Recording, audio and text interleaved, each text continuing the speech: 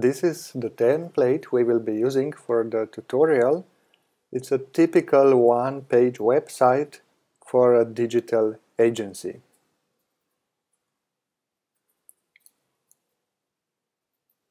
And the best way to explore the structure is by using the document tree, and we can collapse all the top sections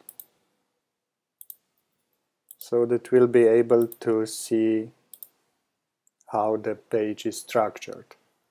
So on the top we have a now bar, and when we think about what we will put into blocks, now bar is an easy choice. So the whole element will be a now bar block.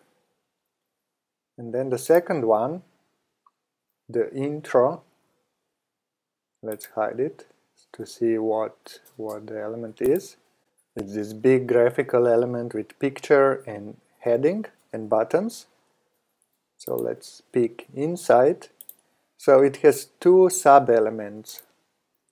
One is the actual image, and the second one is the text. So to make a block out of, to make a fully functioning header block, we have to take the section, because it will include everything we need. The image in the background and text headings with buttons. Okay, the next one are the three boxes where the company is boasting about its solutions and excellent features and ideas. So we can notice that this area is not wrapped into a section element like the rest of them. So when we are designing blocks, we are aiming for consistency. So in this case, all our sections are wrapped into a section element, like this, except these three boxes. So personally, I prefer to keep things like following the same pattern. So what we could do is just add the section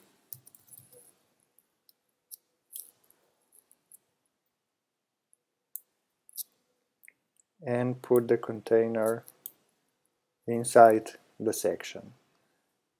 So all our blocks will be section elements with the website parts. Okay, and then let's see, section about. Here, this one is interesting because it has many kind of subsections wrapped into an about section. So it has container with a big kind of image and title. It has a call to action with button, and then it has a Twitter feed, testimonials, our vision and mission, team, and some facts with parallax effect and counters. So instead of wrapping all of this into a single block, it would be much more useful if we take individual elements and make them into blocks. And like before we did with this box, we added section around it. So here we also want to wrap our elements into section elements so that they all follow the same pattern. So let's do that. We can also place them out of the parent section.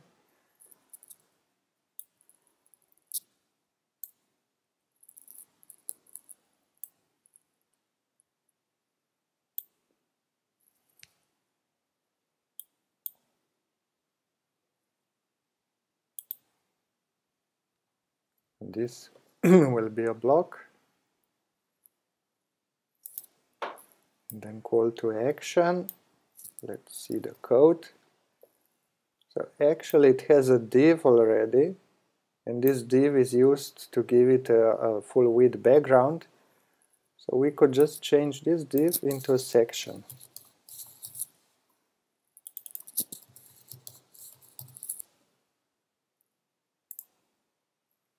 That's the easiest way to do it.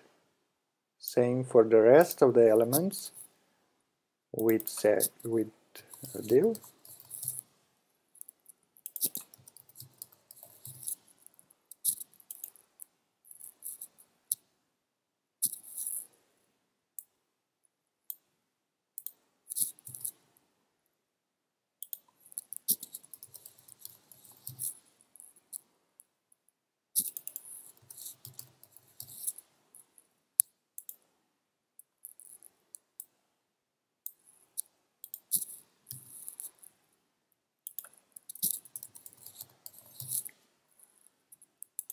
This is a bit boring to watch, I think, but let's just go through it so that we do everything together, all the steps necessary to make this template into a set of reusable blocks.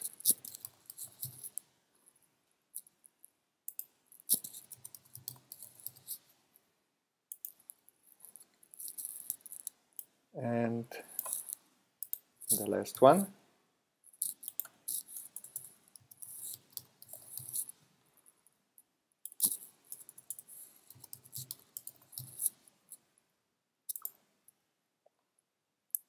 The about section is now empty, so we can just delete it. Okay, so what is next? Services. That's already a section, so no problem with that. News. Also a section already. Contact us. And the footer at the bottom. So what we did now, we rearranged the structure a bit to have all blocks, all elements that will become blocks, wrapped into section elements, except the navbar, which is usually always kind of independent element. So we don't force section of wrapper on the navbar. And with that, we are ready to move to the next step to actually create blocks out of these elements.